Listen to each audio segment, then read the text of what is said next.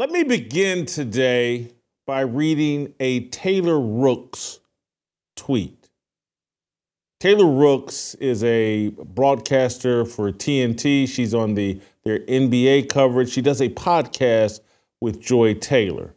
Taylor Rooks has tweeted out something scolding Emmanuel Acho, who had the audacity yesterday on Fox Sports to scold Angel Reese, who did all the whining and crying after losing to Iowa. And I've got death threats. And oh my God, people just don't know I've been sexualized. And Emmanuel Acho called out Angel Reese appropriately. Angel Reese defined herself as a villain and invited being the villain and wanted to play the role of tough guy until she got beat. She talked smack to the UCLA coach. Watch your mouth. Watch your mouth. Remember that? Watch your mouth. Watch your mouth. Then when she loses, is nothing but tears and feels sorry for me. So here's what Taylor Rooks tweeted at Emmanuel Acho.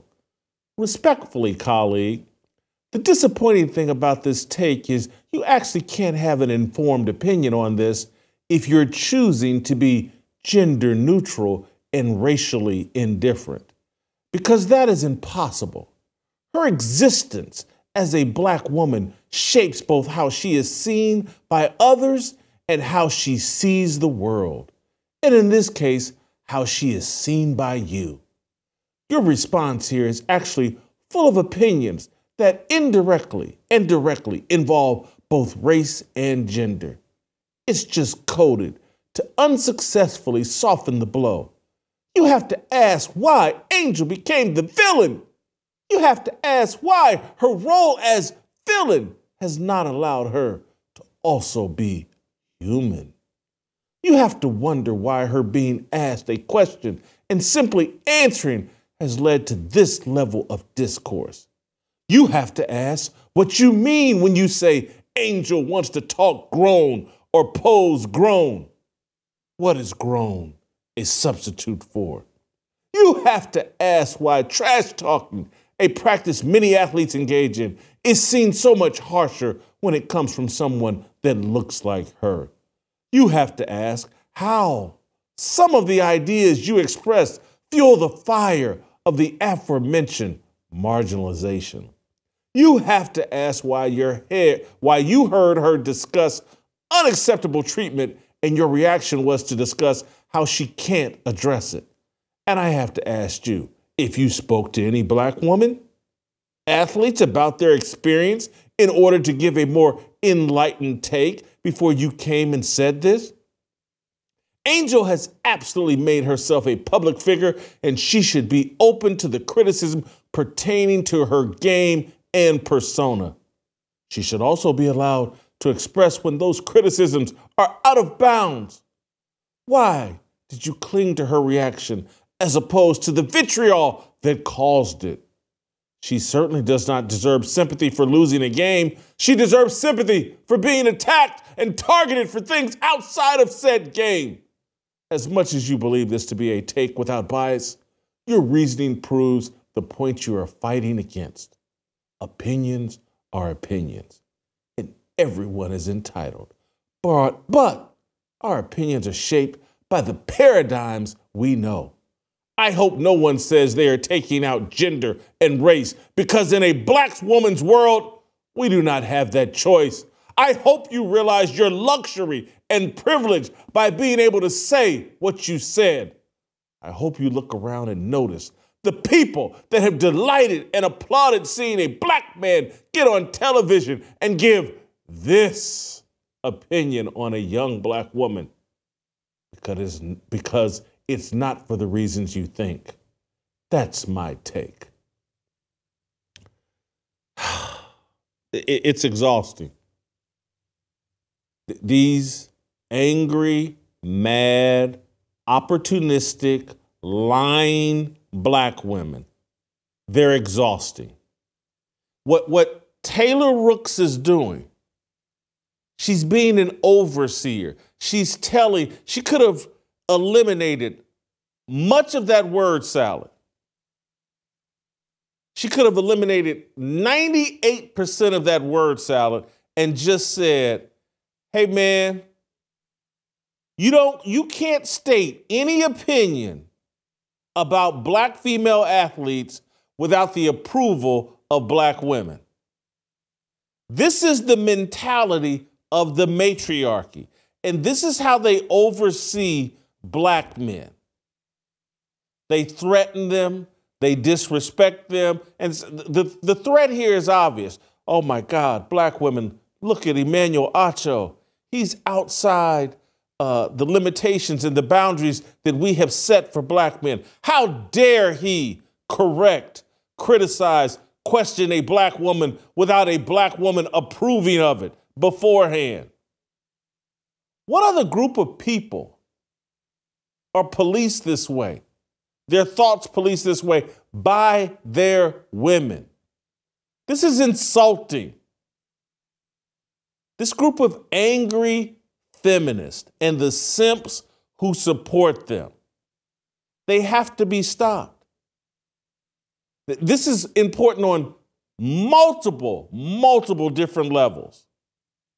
It has to be stopped because it's inappropriate for the culture and for developing a properly run society. Male leadership is necessary. But even if you just take it to sports, these angry black women, these lying, entitled, angry black women, they're going to destroy what Caitlin Clark and women's basketball accomplished this year. They're going to turn it into the victim Olympics. And no one's going to want to watch that. When Caitlin Clark goes away, so is most everybody else, including Taylor Rooks and all these other angry, opportunistic, lying black women and their simps. We're going to get into detail on the diary of mad black women and their simps today.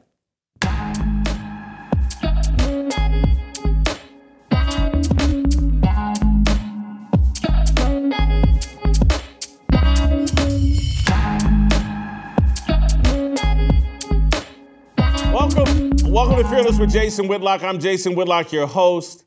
Happy Wednesday. Thank you for joining me. We have an awesome show. Shemeka Michelle is going to join me shortly. T.J. Moe's going to join me as well, talk about a different aspect of this. Anthony and Virgil will be here for some Tennessee Harmony. We'll talk about Trans Day of Visibility with Anthony and Virgil. But we're going to spend the meat of the show talking about angry black women and how they're policing black men and how black men have to quit being simps and quit going for this, quit allowing them to police us in this way. Taylor Rooks, Joy Taylor, and these other, Jemele Hill, these other people I'm going to call out today. They don't know what they're talking about. They've been installed and placed in these positions under the Diversity, Equity, and Inclusion Initiative. They're not qualified. So all they do is talk about victimhood. That's how they trend over Twitter. That's how they get their name out there, by screaming racism. That word salad I just read from Taylor Rooks. Is anyone going to ask Taylor Rooks or ask Angel Reese? Just be Angel, oh, I'm a victim. And I faced, you just don't know the harassment I faced and the death threats. Proof. As journalists, that's our job. Anytime anybody makes an accusation, hey, can you provide me some proof? It's great. We've got your word, but could we get some proof here? Because again, it's like, oh, I've been sexualized. Well, everybody's offered up the proof that she sexualized herself. We're journalists. We're not supposed to be activists. We're not supposed to be paid liars. And again, when we say things as stupid as I'm about to go into detail here, showing you what others have said, we need to be challenged in real time. And so is any of this based in facts, in logic, in reason, in actual real life events, or is it just your feelings?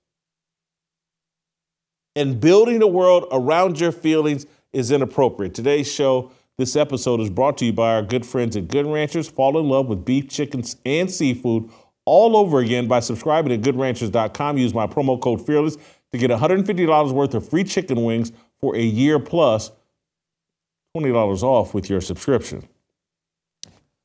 Thank you, Good Ranchers. You guys make sure we're supporting Good Ranchers because they allow me to do what I'm going to do today. I want to zero because it's, Taylor Rooks' tweet infuriated me this morning, but a lot of this is being driven by Joy Taylor, who was on FS1. I'm just going to keep it real here. I happen to like Joy Taylor. Perfectly harmless, well-intentioned. But again, when you get placed someplace and you're forced to participate in conversations with men,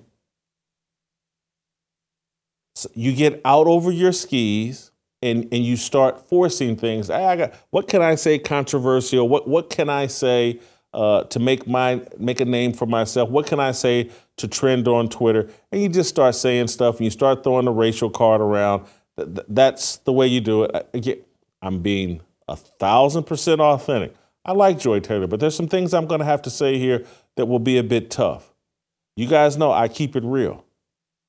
African American, always trying to prove how black they are.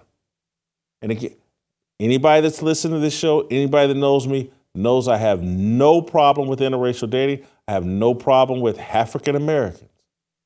But do they have a tendency to go overboard trying to prove how black they are? Absolutely. And particularly if they spend any part of their life married to a white person, then they go really overboard. I've said it, and I'm not lying when I say it. I like Joy Taylor. I get what's driving her. I don't like what she's doing here. I want to play this clip of Joy Taylor yesterday talking about Angel Reese and the blowback that Angel Reese has gotten ever since we played it yesterday, her little post-game comments about, oh, my God, nobody knows the troubles. Oh, God, the death threats, everybody. Oh, I haven't been happy. Oh, God. And the tweets, the mean tweets. They're going to ruin this whole basketball thing. That Iowa-LSU game, 12 million viewers. What's going on in women's college basketball is phenomenal. These angry black and African-American women and their simps are going to destroy it. This is going to be a one-off because the people that are going to benefit from Caitlin Clark and what she brought to the table, they're going to destroy it because that's what they do. They destroy everything with their victimhood mentality, with their sense of entitlement, with their laziness and lazy takes. Play Joy Taylor. Why is she a villain? Because of what she does on the court? She said she was. Who made her the villain? She said she was the villain. Self-proclaimed. Who made her the villain? Because someone made her the villain, and it wasn't her. She was being herself and bragging the same way that all athletes brag when they win, when they hit a big shot, when they do this. I've seen it a million times. Yeah. But we don't talk about them the way that we talk about Angel Reese. So it's very easy to say that we're just going to eliminate the fact that she is a young girl and eliminate the fact that she is a black girl and eliminate the fact that she's an unapologetic black girl. We can take all that out. I love playing the we don't see color game. We don't see gender game. Let's do that. Do we talk about men who brag after winning or hitting a big shot the way that we talk about Angel Reese? I'll clear it up for you. We don't do segments about that because it's very common. We're used to seeing it. It's absorbed differently. There's an expectation of how Angel Reese is supposed to act. The reason we know that is because of the reaction that we got from her. And when she did that to Caitlin Clark last year, people didn't like it. Men do that all the time. Joe Burrow, we could pull up so many clips of men doing this and this and this and this. What about the more taunts to other players though? 'Cause All men do this. All these players do it. We don't have enough time to do these segments. We will be here for the rest of our lives. We got a long A block because we don't have enough time to pull up all the clips of all the men. I'm not saying that, but I'm saying it. So everybody, you are right. Everybody showboats and all that, right? Oh. But there's certain type of players, right, that get a different rap, like a Dylan Brooks, because he does extra stuff. A dude like Draymond Green, he does extra stuff. What does Draymond do that's extra? Richard Sherman, huh? What do they do that's extra? So, again, this is the fantasy world you have to go off into when you're talking to people who have been placed in positions where they're unqualified, and then they just start making things up. And then you have to go off with them into fantasy land. Obviously, the show's now called Speak. It used to be Speak for Yourself when I hosted it. I know the people that work on the team. You know, pull up the clips. I've said there's millions of clips. They got a 12 to 15 person support staff that helps them put that show together. Do you know how many clips, if the clips were available, they would have put up on screen to support her narrative? Again, there's millions of them. Just pull them up. Pull up the clips. No, there's not millions of them. I'm going, again, we're off in fantasy. When men do this, no one says anything because we're used to it. There's and Shady McCoy hold on. Dylan Brooks does dumb stuff. Draymond Green does dumb stuff on the court, and they're villains, and they're treated as such. And she said, well, that's not the same. Okay, well, let me give her a prime example on what someone, but again, you go off into fantasy land. So the entire group, the entire support staff, everybody, the producers behind, they have to live in the fantasy land that Joy created. And so they all have to sit there and pretend like Johnny Manziel never existed. Anybody remember Johnny Manziel? He's the only thing that comes to mind readily that says, same as Angel Reese. Because she's talking about, we see men do it all the time. They celebrate. They get in people's face. Joe Burrow. What does Joe Burrow do? Smoke a cigar after games? We've never seen Joe Burrow taunting the opponents on the field. You know who we've seen do that? Johnny Manziel. Johnny Manziel used to get in people's faces, do the little money sign and all that. How was Johnny Manziel treated? Did people criticize Johnny Manziel? I think they did.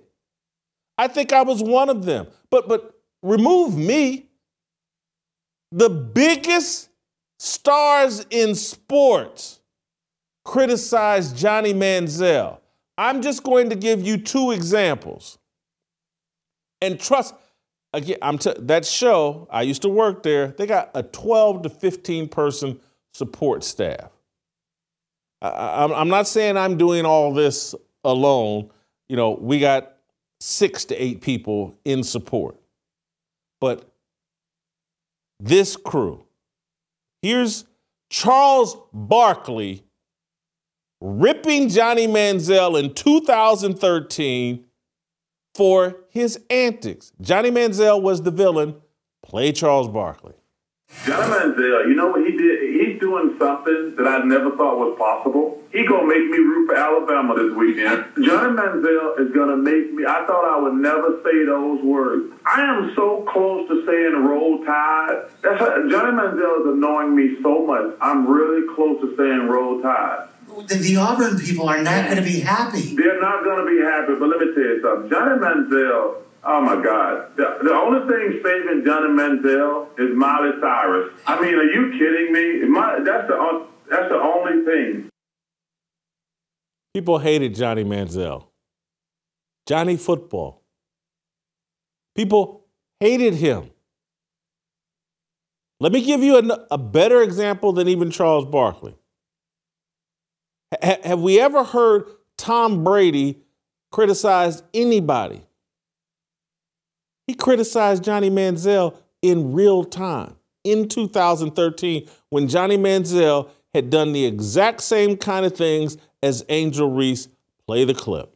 I get pretty emotional. I have a lot of respect for the teammates, for my teammates, for my organization, and certainly for the other guys in the NFL. There's not a guy who's playing in the NFL who hasn't earned the right to be here and who isn't supremely talented. I mean, he's probably been the best athlete in his high school class, in his elementary school class, and so when you look across the ball, you have respect for those guys and you treat them with respect, because football's a physical game, and if, you know, as RKK would say, if you're a turd, it's going to come back to you. That's Tom Brady talking about Johnny Manziel. Look it up for yourself. If you don't believe me, we just played your clip. He called Johnny Manziel, by inference, a turd. No different than the sports writer, the unknown, nameless, anonymous sports writer, or that no one knows anything about, called the LSU players, and by inference, Angel Reese, a dirty debutante. Basically, Tom Brady just said, Johnny Manziel, piece of doo-doo. Merrill Hodge and several other people was like, hey, this guy's going to be a bust. He doesn't take the game seriously. He's not the real deal. Johnny Manziel got trashed for talking smack. I'll give Joy an easier one. And I hate to go this route because Johnny Manziel's white, and I'll give her an even easier one. Before I get to one that would be a distraction, let me. Joy Taylor sat opposite of Baker Mayfield, not Baker Mayfield, of Colin Cowherd, as he trashed Baker Mayfield repeatedly for years. And perhaps my memory is off. Maybe Christine Leahy was working with Colin Cowherd at that time. But Joy Taylor eventually worked for Colin Cowherd. I don't know the exact timing, but Cowherd's built part of his brand at FS1, trashing Baker Mayfield for being the same kind of a jerk that Angel Reese is.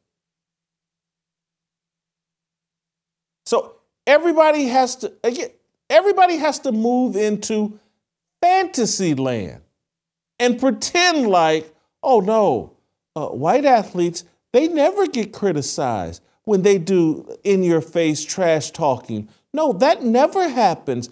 It's all different for a black woman. Oh my God, for black women, it's unbelievable. I don't know how Angel gets out of bed in the morning. No athlete would go through this. This is sexism. This one here is going to distract. And I'm sorry for just mentioning it. I'm not going to spend a lot of time on it. But do you think people trash Muhammad Ali for being in your face and for bragging too much? You think there weren't a group of people that didn't like that? That's going to distract because he's black and he's a historical figure. But again, Deion Sanders, no one criticized Deion Sanders? Oh, it's so different for black women. Oh my God, what happens to black women? It's unbelievable. You're the most coddled, delusional group of people in America.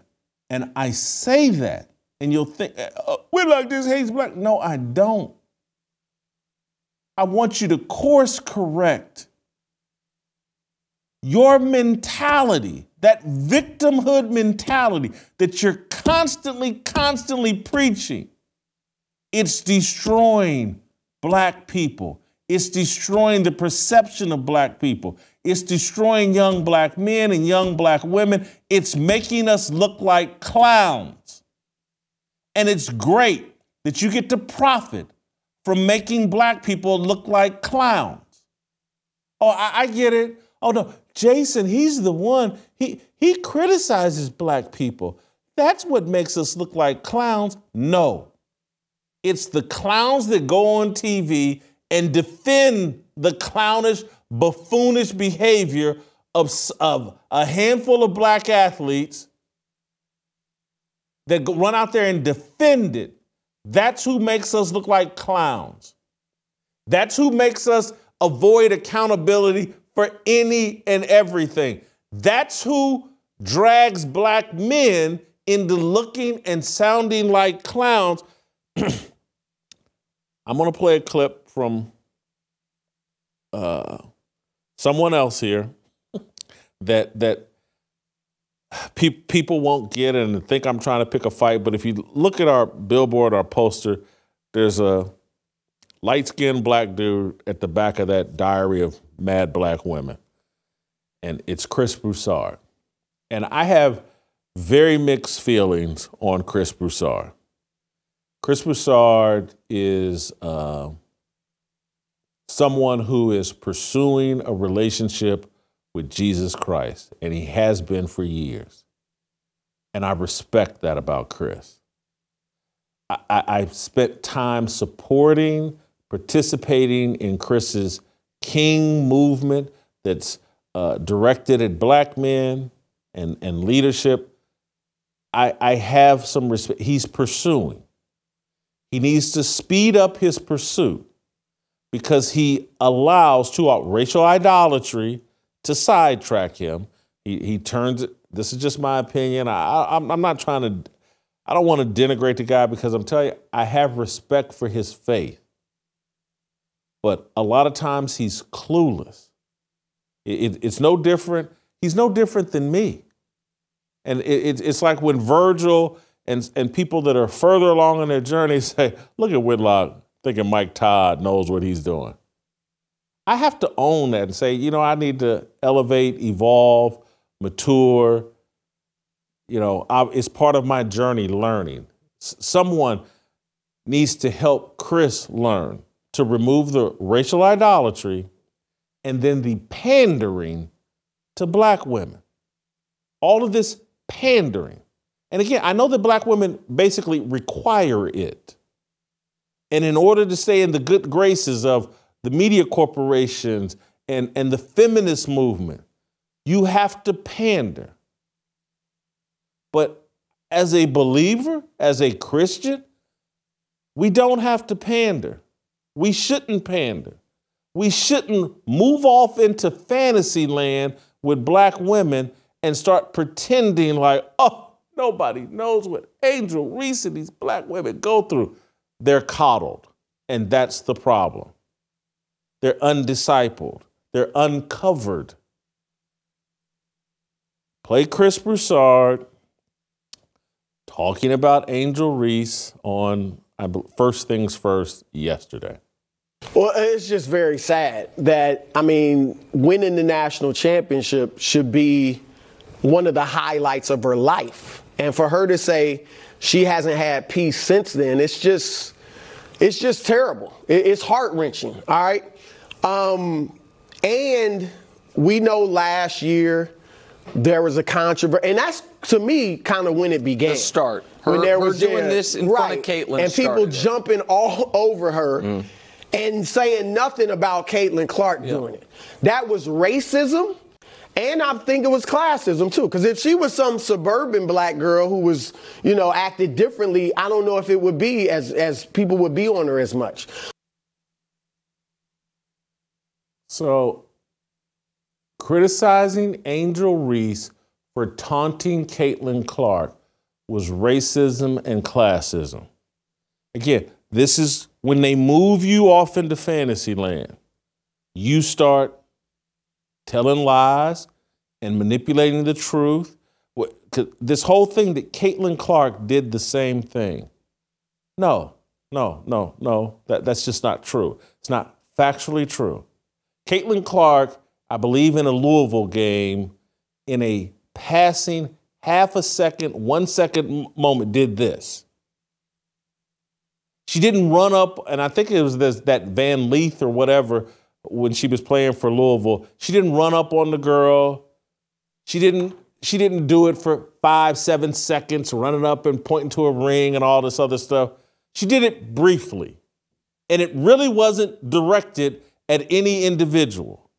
So let's quit the fantasy deal of, well, Caitlin Clark did it, and no one said anything about Caitlin Clark. People have said something about Caitlin Clark and the way she behaves on the court. Some people criticized her for that deal against Louisville. Some people this year, including her dad, told her to shut up on the court and leave the officials alone. But overall, Caitlin Clark in no way conducts herself on the court the way that Angel Reese does. It's just a fact. And so if you're not going to be governed by truth and you're going to run off into fantasy land, you're going to sound like an idiot. And you're going to justify the buffoonish, lying, manipulative behavior of these angry black women. And I'm sorry that it sounds so hard and I sound so different because everybody else panders and, oh my God, you're the greatest. Everything that comes out of your mouth, the matriarchy and single black mamas, they're carrying the black man and they're carrying the black community. Where are they carrying us to? Straight to hell. Look at our kids.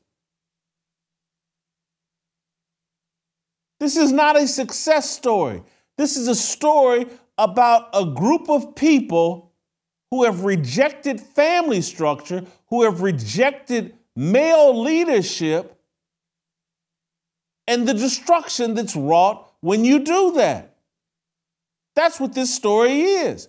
And if you cracked open a Bible, and I know Chris has, it's all in there. You destroy the family, you destroy everything. And there are repercussions to our kids growing up in this matriarchal culture. And there are repercussions for black women anointing themselves and the culture anointing them as the overseers of black men.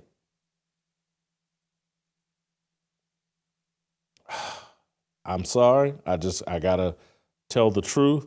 Last thing here, not the last thing, but I want to bring this up in terms of why I think they're going to destroy everything that Caitlin Clark built. And they're already in the process. Because, and this, call me sexist, I don't care what you call me. I'm just telling the truth here. These uncovered women and their mentality and their willingness to achieve their ends by any means necessary. There's not a lie that they will not tell in order to get what they want.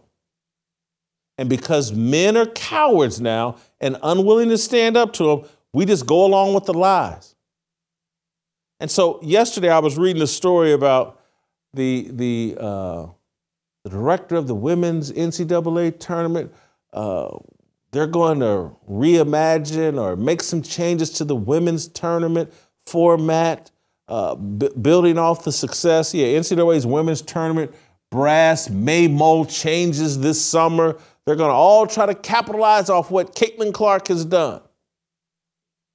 And we're going to change the women's tournament. And within that story, it said a change in format for the first rounds could potentially help avoid logistical problems, such as the ones that occurred at the games hosted by Gonzaga in the first two rounds of this year's tournament. A lack of available hotel space forced multiple teams competing in Spokane, Washington, to stay more than 30 miles from the Gonzaga campus in someplace in Idaho. I can't pronounce the name of that city. While in Idaho, members of the Utah basketball team were harassed by men flying Confederate flags in their truck and yelling racist slurs. And I said, there it is. This is the Utah story. The Lynn Roberts, I think their head coach. Do we got that clip do we have a clip? Yeah, Utah coach talking about the hate crime that occurred with Utah. This is a hoax. That Lynn Roberts, the white coach at Utah, she's taking a bullet here. She's playing a role. This is a hoax. Listen to Lynn Roberts. You know, Gonzaga's the host in Spokane, but our team hotel was in Coeur d'Alene. You know, we had several instances of some kind of racial hate crimes towards our program. And, you know, racism is real, and it happens, and it's awful. And so for our players, whether they are, you know, white, black, green, whatever, no one knew how to handle it, you know? And it was really upsetting. And for our players and staff to not feel safe in an NCAA tournament environment, it's messed up. And so we moved hotels. And, you know, the NCAA and Gonzaga worked to get us in a new hotel, and we appreciate that. But, yeah, that's what happened, and it was a distraction and upsetting and unfortunate. So let me walk you through this. And so a group of women that feel entitled, feel like they're mistreated. Oh, my God, because of the way we got to play at Gonzaga. And there are other events going on. I think there was some volleyball deal going on. And, you know, they announced the sites late because it's based on seedings. And so all this is a group of women. We have to stay at a hotel 30 minutes away from where we're playing. Oh, the horror. Oh, God. And we have to stay in Idaho. And so they're all sitting there mad and upset and like, how can we get out of this hotel in Idaho? I don't want to stay 30 minutes away, and we're in Idaho, and these young black girls don't feel safe. There's Confederate flags and racial slurs. And so just think it through. Let's say they had been playing in Memphis. The black girls and white girls, the likelihood of them being violated physically, perhaps murdered, 1,000 times more likely in Memphis than in Coeur d'Alene, Idaho. But because we built up this mythical thing like, oh boy, white people are just sitting around waiting for their opportunity to lynch black folks. One of these young Utah girls could have been the next Emmett Till in Idaho. I mean, you know how many black people they kill in Idaho? We can get a new hotel. We can embarrass the NCAA. We can force them to change up the format because that's what we want to accomplish. All we need is the right coach and the right team to claim, oh, my God, a racial hate crime happened, and we didn't know how to handle it.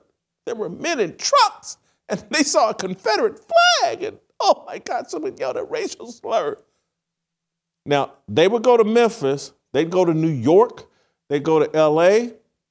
Anywhere you go, anywhere they stepped outside, there'd be a good chance in one of those cities that somebody somewhere would be playing some gangster rap music about killing and no one would bat an eye or say a word. And do you know how much more likely they are to be killed in Memphis, New York, Chicago, any of these major cities than Coeur d'Alene, Idaho? They should actually be afraid of Memphis and be like, oh, thank God we stand here in Idaho.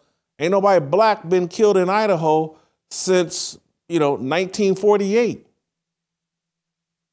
Very unlikely for anything to happen to me in Idaho. Oh, some idiot may drive a truck past me with a flag I don't like and might yell something. I don't buy any of it. It's all a lie. They got this white woman to play a role so they can force these changes and so that ESPN and the whole movement could write these stories and pretend like, oh, boy, look at this crisis we avoided. No one's ever going to have to stay 30 miles away again. And we got this woman sitting up here doing the same thing as Jussie Smollett, doing the same thing as Bubba Wallace, doing this. It's cosplay. It's just a role. It's just an act. And I know this woman's white, but she's a feminist. And she'll tell any lie to get what she wants. Go I'm going too big picture, but I don't want to throw another distraction. But go look at the lies they told to get Roe v. Wade established. Anybody ever researched that story? The woman that they claimed, and she was raped by black men. And I mean, it's all just a bogus story. They will tell any lie to accomplish anything that they want. They're going to destroy what Caitlin Clark has built and what women's basketball has built. I know it's not Caitlin Clark alone, but they're going to destroy all this momentum. Because when Caitlin Clark leaves, I'm not watching the WNBA. I love Caitlin Clark, but I'm not going to watch the WNBA because it's filled with mad women, mad feminists, people that think they're entitled, people that think they're a victim. Sports are not about victimhood. They're about champions. They're about people that conquer things. And they've turned this entire thing into the victimhood Olympics. Joy Reid, Jemele Hill, Chris Broussard, Taylor Rooks, Angel Reese. It's a conga line. Lynn Roberts, all of them. It's just mad at the world and over victims. And we had to stay in a hotel 30 miles away. Can you believe it?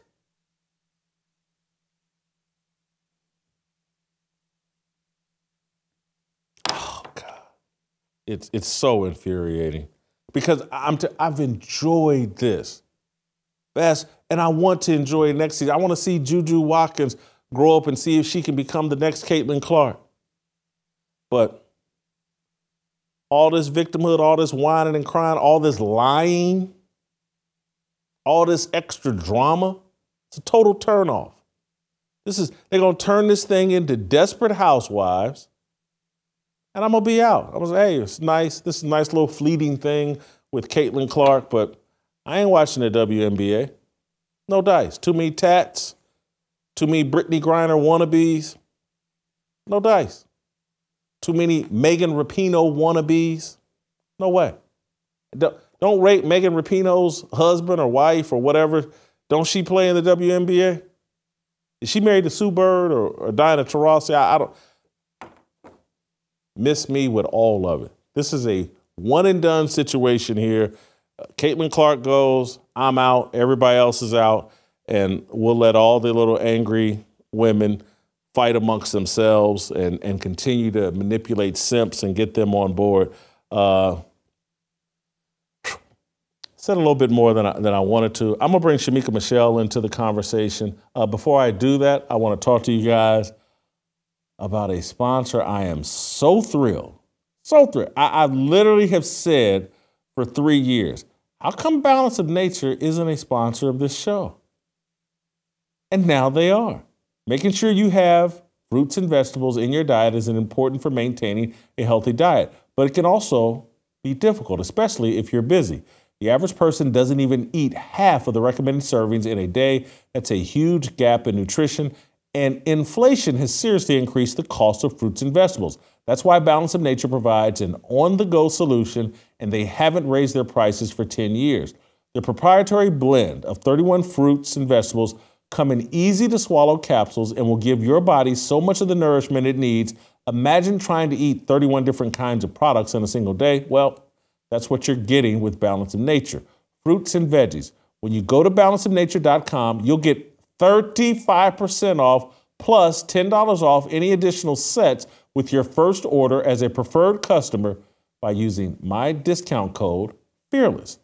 That's limited to 5 sets, but you'll save a ton of money while getting the fruits and vegetables you need in your diet. Go to balanceofnature.com and use my promo code FEARLESS for 35% off. That's balanceofnature.com.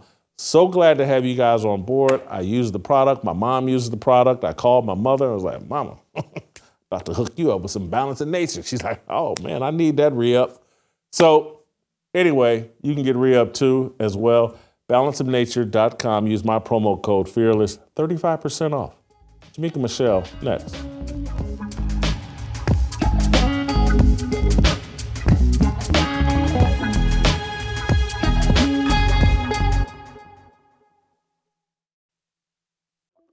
Hello, Fearless Army. I'm Jason Whitlock, your leader. I'm going to spend 2024 discussing growth and sacrifice. Hard times are here. Harder times are coming. What has stopped American growth and caused a regression in fundamental freedoms and values? A lack of sacrifice. Our ancestors sacrificed for our benefit. We have not sacrificed to protect the progress they died for. No sacrifice, no freedom. What impedes man's willingness to sacrifice? His ignorance, his perversion, his pride, his ingratitude, and his cowardice, his rejection of God. The Bible is a story about the power and the necessity of sacrifice. Sacrifice is the sun, rain, and fertilizer of growth. Growth is our life purpose. Grow in the knowledge, wisdom, fear, obedience, and reverence to the Most High. Growth requires sacrifice will be our theme for Roll Call 2.0 this summer, June 1, right back here in Nashville. We're excited to welcome you. Let me spend a minute explaining what GROWTH actually stands for us in the Fearless Army. The G is for game plan. In order to properly grow, it's essential we work from the strategic game plan spelled out in the Bible. The R, responsibility. As we grow as men, we understand and accept our responsibilities to God, family, and teammates. The O, ownership. We embrace ownership of our destiny. Outsiders do not determine our fate. The W, wisdom. We honor, value, and share the wisdom imparted to us by elders, coaches, and leaders. The T, trust. We must be worthy of trust. The reliability of a man's word defines him far more than popularity and material possessions. The H, humility. The reward for humility and fear of the Lord is riches and honor and life. That's straight from Proverbs 22:4. Come join us in Nashville as we talk about growth and sacrifice and how without sacrifice there will be no growth.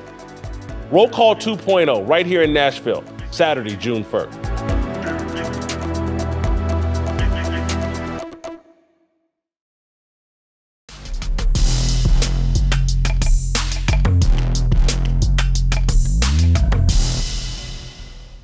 All right, welcome back. Shemeka, I want to bring you into this conversation. I started talking about Taylor Rooks' tweet where I feel like she is gatekeeping, overseeing the opinion of Emmanuel Acho. I think I see this all the time. Black women think black men need their approval to state an opinion, who to vote for, everything. Black women are in control of black men, and black men need to put a stop to it. Am I reading this the right way? Jason, at this point, Black women are America's most unwanted basic bitches. And even the most educated are too dumb to see the error of their ways. It was embarrassing to hear you read that tweet, but also to watch that woman on a panel of men not even allow them to get a word in edgewise. It's like, this is years of rejection of correction. She wasn't even willing to hear the other side. Like, let's just taste another point of view. Like, okay, maybe, they aren't even willing to do this. And this is why you see so many unmarried, because men are tired of it. Yes, you want to rule everything. And listen, the Bible says, or, we know that iron sharpens iron. Wouldn't you want to be around men who could actually make you a better woman? That would be a smart woman. A smart person across the board would want to be around people who will make them better. But if you aren't willing to listen, if you think that a man is beneath beneath you.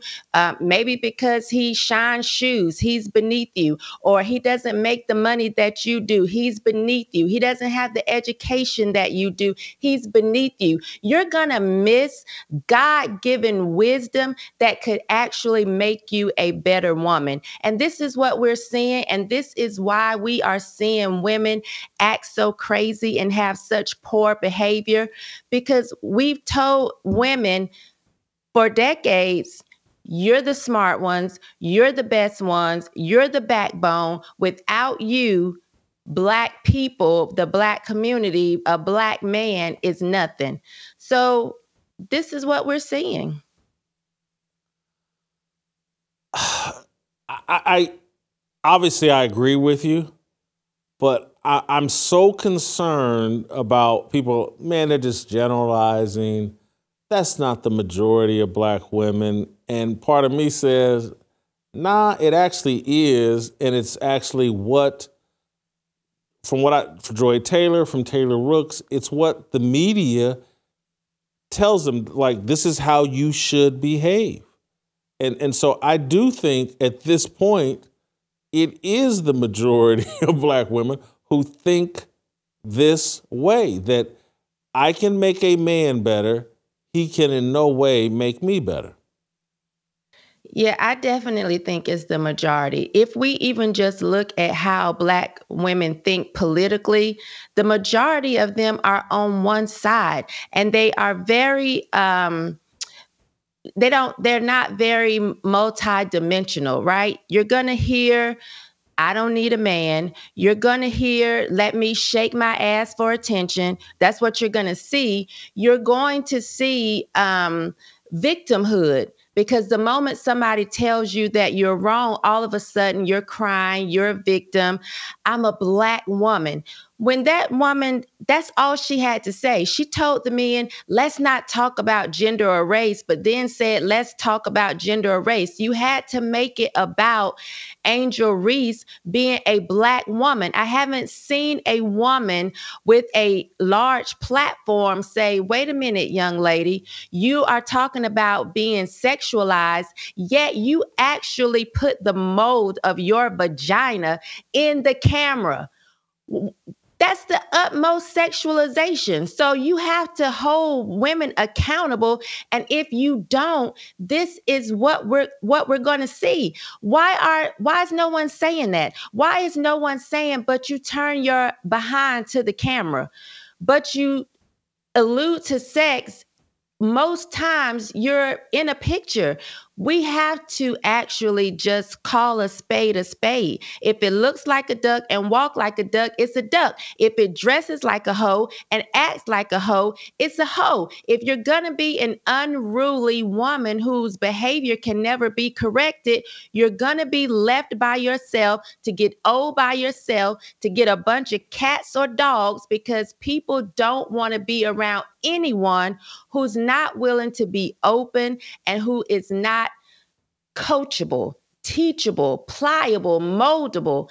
And that's where we are today, Jason. That's where we are. And I'm sick of it. The things that I've seen from Angel Reese, because I don't follow her Instagram, but the things that I've seen since she came out and said she's been sexualized, I'm just thinking, baby girl, you did this to yourself. This is what you wanted. And we're not stupid. Look, if I want to get a man's attention, if we're in a relationship, I know exactly what picture to send him. I'm not dumb. I'm not going to send him a picture with me smiling, looking like I just came from Ole Mills. I'm going to send a picture that's going to make him want to show up and roll up right away. She's not stupid. And this idea that she would say that and be so unaware of her behavior is silly to me. And we have to hold her accountable. You don't want to be sexualized? Stop doing sexual things. Instagram is not the place. Do that in your private phone with the person that you're in a relationship with, or shut up. I don't want to hear it, because it's not genuine, it's dishonest, and it makes you look like a liar. So why does it feel like every Black woman that has a corporate media platform would never correct Angel Reese and would only say it's racism, and you, the things you're saying, they would call you a pick-me, that you're just saying that to try to be more attractive to men or whatever. But there are women like yourself, because I obviously I run into them over social media. Y'all can't get on those platforms, or that mentality can't be represented on The View, or, you know, has the View ever had a black woman on that was conservative in one of those roles? I don't think they have. They usually reserve that for a blonde white woman, and that's it. And maybe they let a Latino woman pretend that she's conservative, but it feels like that whole point of view, that perspective, is off limits for black women. It's definitely off limits because it goes against the code. There's this unsaid code, but it's oozing out. We see it where they stick together and you all have to be saying the same thing. If you aren't, no one wants to hear you. And that whole pick me thing is what they use to try and shut women up, that's saying, hey, we need to let men be men. Hey, men were born leaders. God put them to be leaders. They're going to shut you up, and they're going to use things like that to get you to be quiet. The thing about me is I've been saying the same thing for 10, 15 years, and it hasn't worked. I can't be bullied. And yeah, I'll never be on The View probably because, you know, Whoopi she's not going to have that. And Joy Behar is not going to have that. But this is true. And if we just look at the children, if we look at the fruit of what, you know, this type of thinking has produced, we would change our ways. But if you aren't willing to take accountability on the small things, of course you're not going to say, you know, our kids are dying at an alarming rate because we won't take accountability. Women aren't going to do that because it's so much easier to blame the black man. It's so much easier to blame white people, opposed to saying, I fell for the tricks of feminism. I was wrong. I would like to change. Send me a black man God that's going to help me, wash me, and present me blemish-free. That's what I want. You're not going to find a lot of black women that's willing to say that because it takes too much accountability. And these are the same women that won't even say, I apologize. You know, they'll start lying and crying before there's ever an apology. So I don't think you can't get them to do it on a small level. On a big level, corporate media, absolutely not, because in order to be with corporate media, you have to run with that narrative. And I do feel like it's been a plan from the beginning to destroy the black family, to destroy the black community. And how did they start that? Destroying the black man. And it's sad how many women we got to sign up to go along with it. Thank you, Shemeka. Great job as always. You guys hop in the comments, tell us what you think. I'm gonna bring T.J. Moe into this fire, see if he can take this heat. But we'll talk about it from a different aspect with T.J. in terms of like, is what women's basketball has accomplished, women's college basketball, 12 million viewers for that Iowa-LSU game. Might draw 20 million if it's Iowa and South Carolina in the national championship game. Is this whole thing going to be over as soon as Caitlin Clark exits college basketball? I think so. We'll hear what TJ has to say next.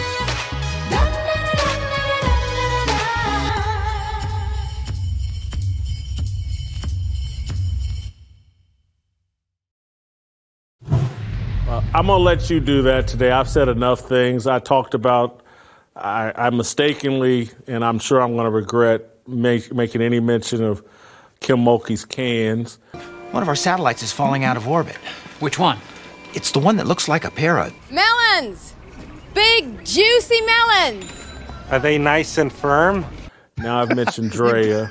I've had a wild day here on Fearless. It's time to get buck wild. But just trying to keep it real. I want to quote you verbatim. Yeah. You cut this out if you want to, but race 10. Race for impact. Yesterday on the phone verbatim, you said, even I don't have the balls to call out Kim Mulkey's new cans. But you did. Well, yes, I do.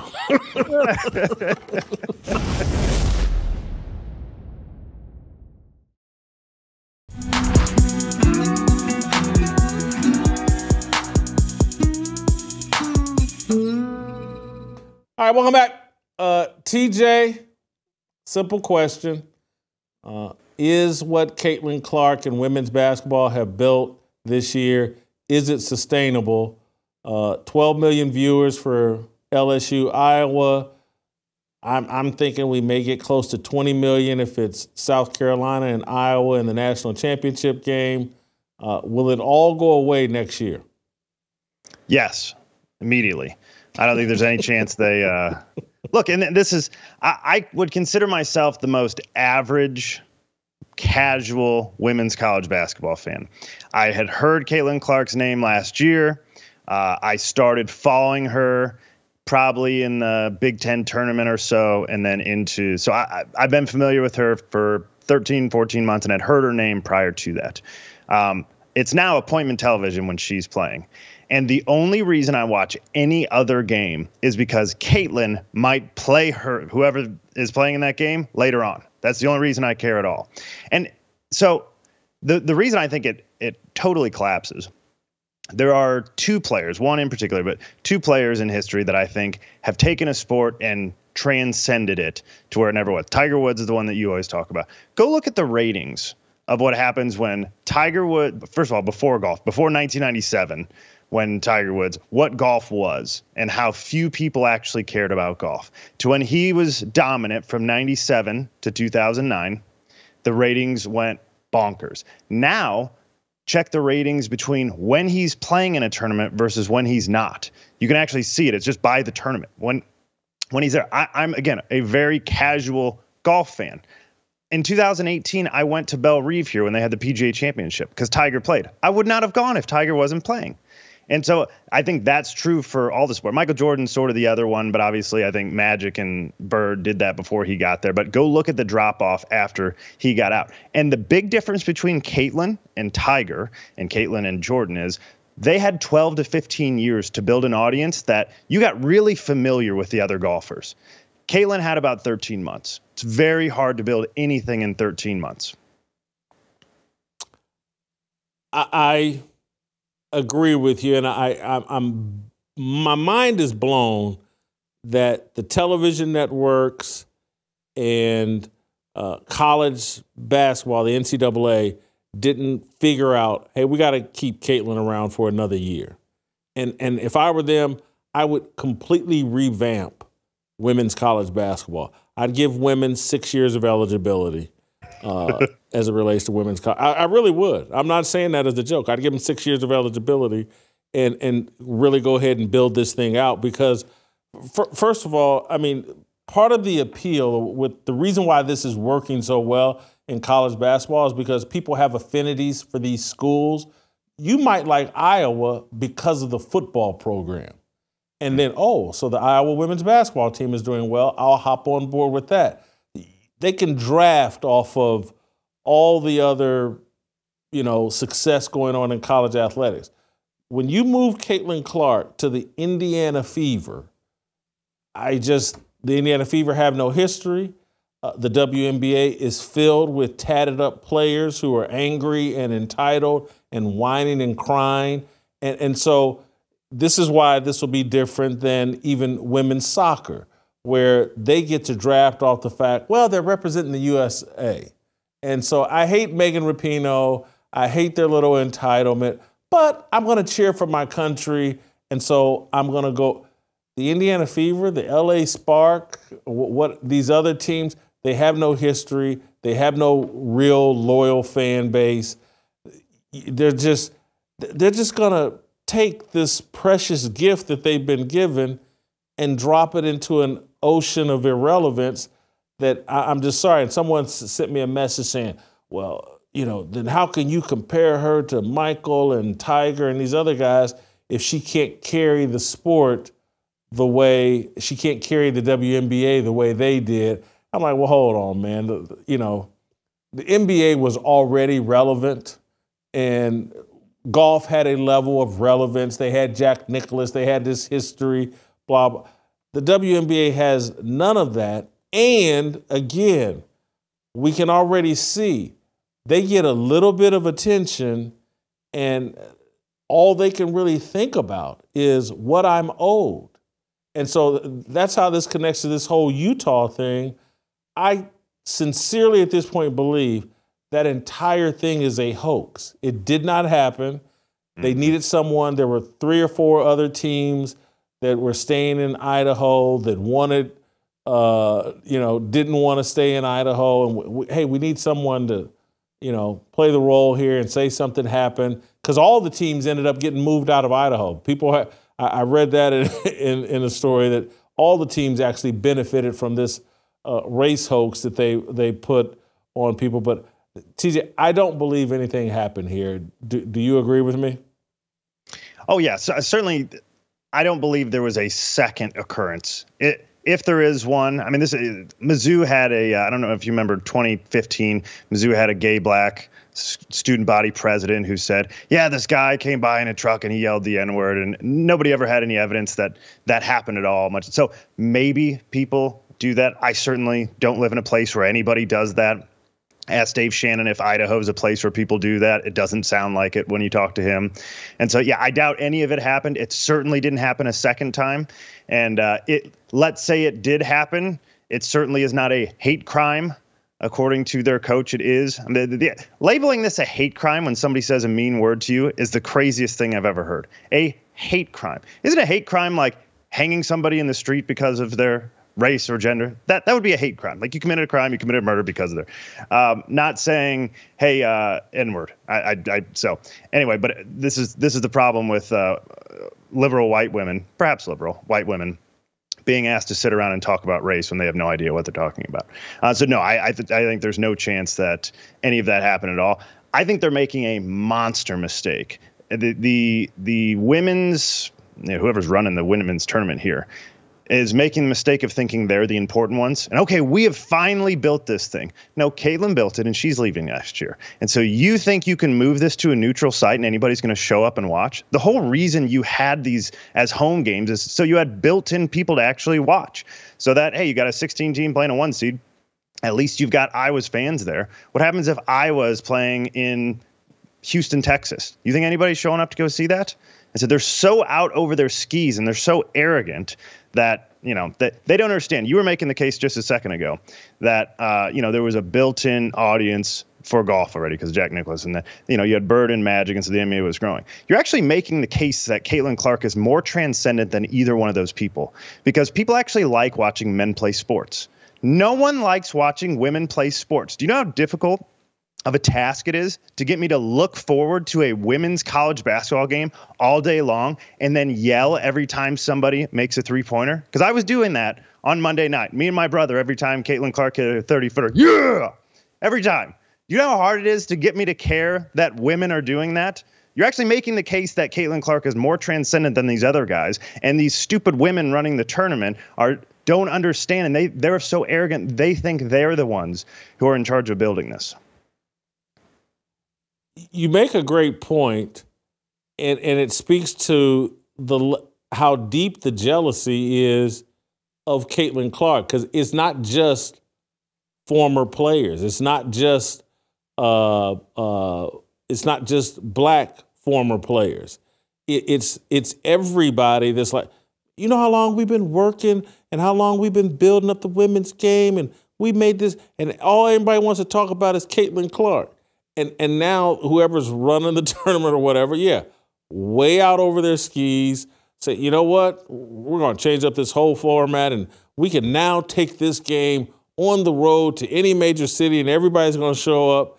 And I'm like, no, they're not, because the other thing you're missing out on is like, because of who Caitlin Clark is, a white girl from a two-parent home, we can actually watch her and not have any of this feeling like, oh, she's a victim. We don't have to feel sorry for her. If there's something we don't like that she does, we can actually criticize it. It's like she's a competitor, and we can treat her like we've treated competitors for a long time.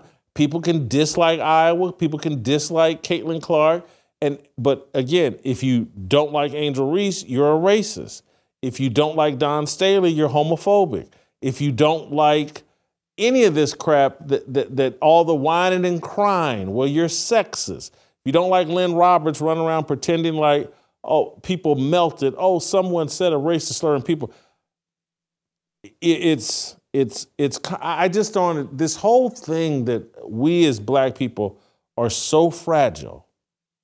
And if, oh my God, a white person in Idaho called me a name and I just don't feel safe.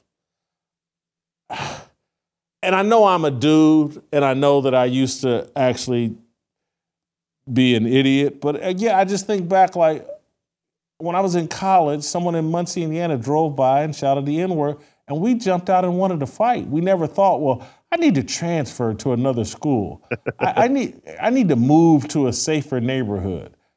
And again, I know these are women, but they're not so dainty, they're not so fragile that, oh my God, someone called me a name, but we got to move hotels. It's a gimmick, and it worked. They're going to, now if someone goes, no one's ever going to have to stay in Idaho again, where the chances of something to happen to them is minuscule, almost non-existent. Nothing goes on in Idaho. But, maybe, again, I hope they get seeded and have to play in Memphis next year and see how safe they feel in Memphis. Anyway, TJ, thank you. Great job as always. Appreciate you. We're going to talk with Anthony and Virgil about Transgender Visibility Day and the 145 days that we've set aside to honor the Alphabet Mafia. That's 140. There's only 365 days. That's nearly a third of the days, we're recognizing the Alphabet Group. Is that too much or not enough? Maybe we should get it up to 50%. Anthony and Virgil, Tennessee Harmony, next.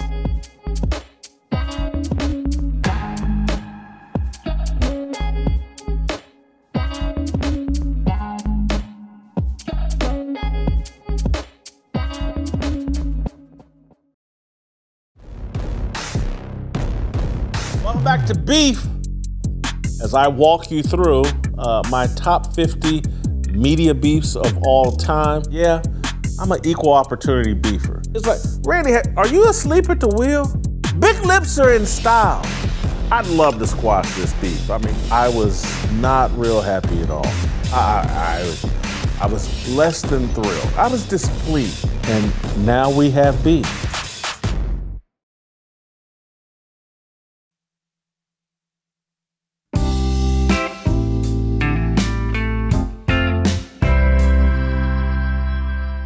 All right, welcome back. Time for some Tennessee Harmony. Anthony and Virgil here with us. Anthony, get us started with a prayer.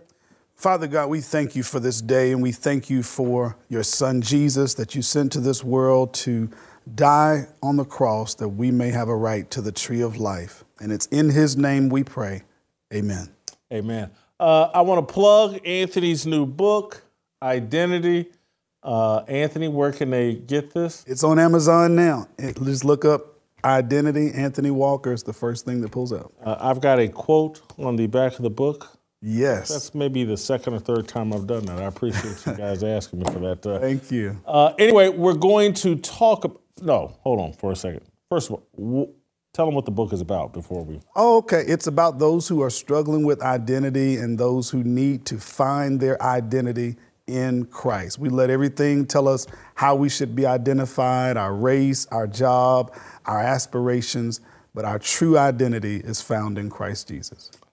Perfect. Now let's transition. President Joe Biden on Good Friday put out a proclamation that Sunday, March 31st, would be Transgender Day of Visibility. I guess this event always happens on March 31st. And so his story is he's just keeping with routine. But he also, Joe Biden, has kind of backed up and said, I didn't do it, which, to be quite honest with you, I think I believe him. I believe that his Twitter feed is run by other people, particularly Corinne Jean-Pierre, his spokesperson, who is part of the Alphabet team.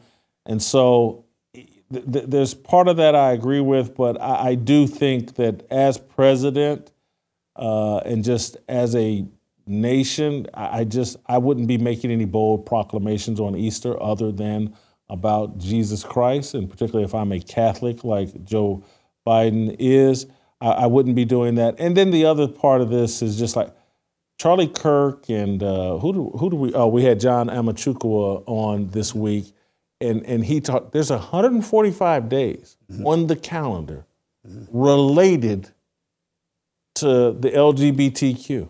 That's almost half. Yeah, about half the year. And so anyway, you all's reaction to Biden's proclamation and just how we've just gone overboard with the LGBTQ holidays. Most people see the heading when they look at the proclamation, but if you actually read it, the bottom of the proclamation, they usually speak in that Old English kind of language, and it talks about how this proclamation is being made on March the 29th, year of our Lord. And I'm thinking, wow, you tell us in the beginning this is a day of transgender visibility, but on the day of our Lord. Jesus says, why do you call me Lord, Lord, and do not the things that I say? Either we're going to make this the Lord's day and the Lord's year, the Lord's time, and obey him, or it's going to be about you. And then furthermore, you're proclaiming Transgender Day of Visibility. There's no such thing as a transgender. There are only males and females and those who struggle in their identity in the middle. But there is no such thing as a transgender. So to put forth that means that now I have to make Jesus invisible. I have to make his word invisible in order to make transgender be visible. It cannot happen. And I think it probably showed itself on Easter, meaning that all across the world, God's people are declaring Jesus is Lord. Nobody was really paying attention to their visibility. Virgil? Yeah, aside from what Christians might have felt like was a direct shot kind of aimed at them or aimed at us during our most holy week, we're celebrating the resurrection of Christ, dealing with the crucifixion on Friday and the resurrection on Sunday.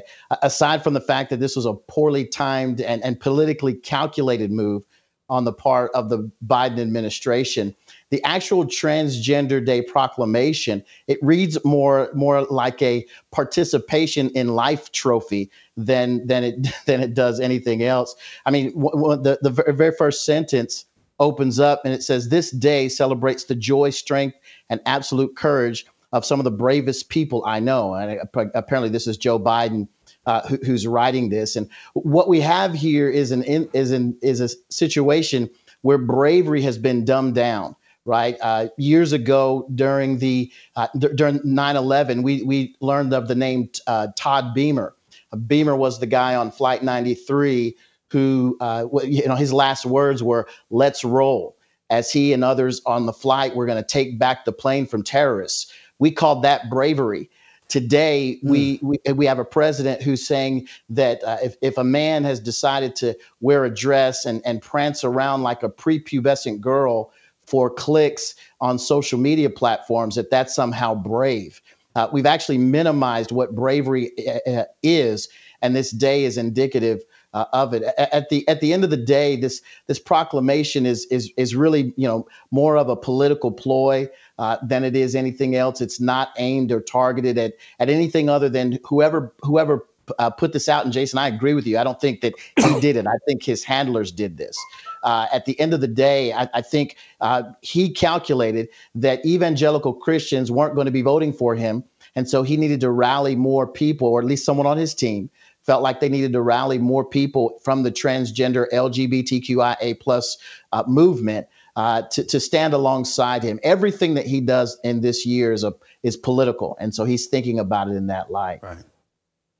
Right. So my expectations for a 50-year politician and for Biden at this point, his support of abortion and all this other stuff is so low that it's hard for me to get angry. I kind of halfway expect this. So, it's like, hey, my expectations are so low, so it's hard to disappoint me.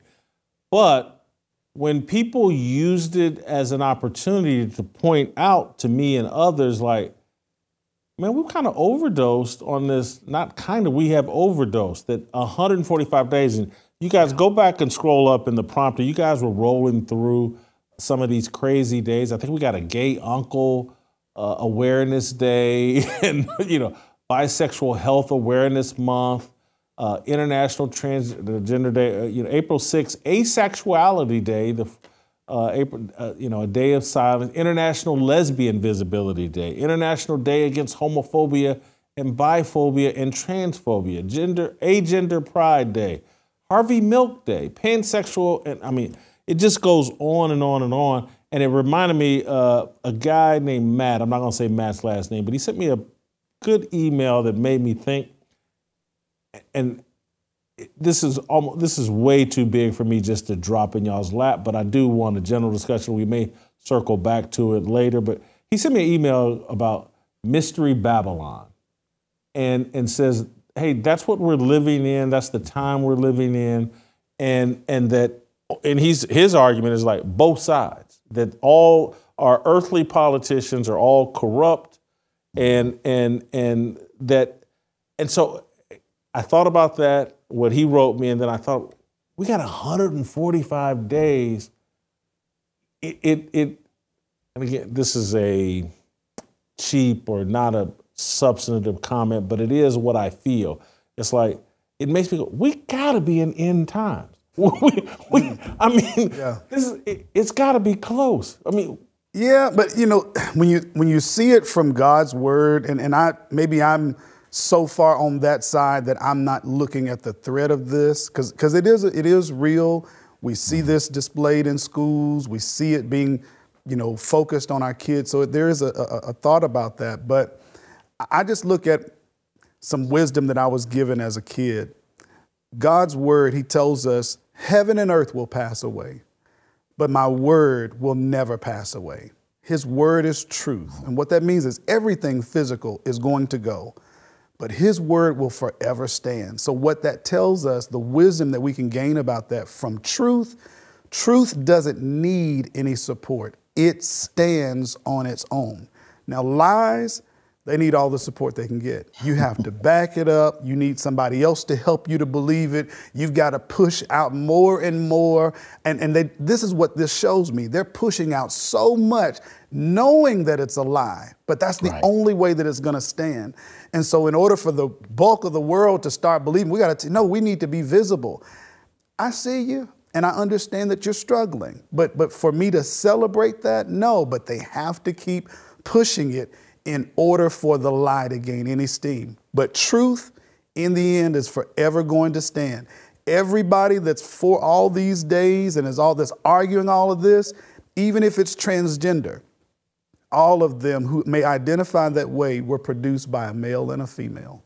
You can't even get here without being produced in that way. So that's a truth that will forever stand. And what we have to do as children of God is that we have to keep telling the truth. Telling the truth shuts down all the lies. I like that in terms of, that they need 104 days, and that's why they may go to 360 days. Yes, that's right. You got to keep, don't protest too much. Yeah, there you go.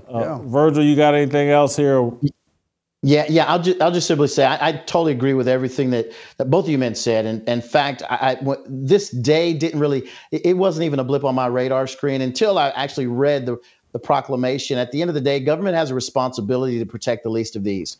And as it pertains to children, when the Biden administration promotes the idea of that states are infringing upon the rights of children because they're trying to ban puberty blockers and they're trying to say no to body dysmorphication, just absolutely train wrecking people's body before they're even mentally prepared to understand the choices that they're making. I think that's a satanic administration. That is a demonic administration. And we need to do everything we can to remove men and women who think like that from office.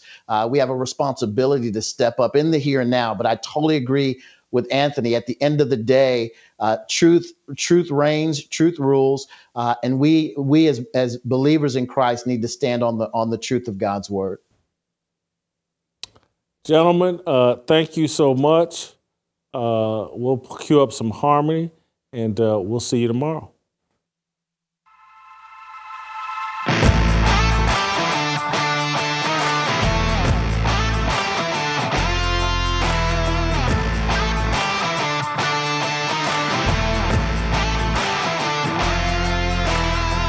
How did we end up so divided? Stop fighting and stand tall. We used to be a nation, one united. Now we're headed for downfall. God, let your light shine down. What we need more than anything now. Harmony. Let's make a simple vow. Let's come together now. Harmony. Put all your weapons down. Love one another now. Harmony. Time for us to wake up. Choose love, my sister, my brother. See through the lies they tell us.